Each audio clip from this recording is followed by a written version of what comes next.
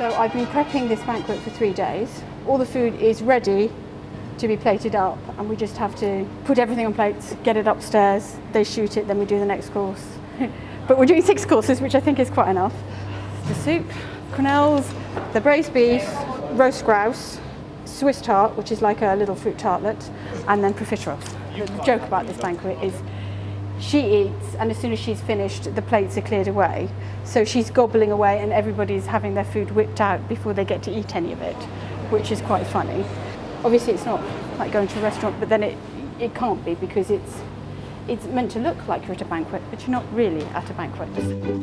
Her Majesty the Queen!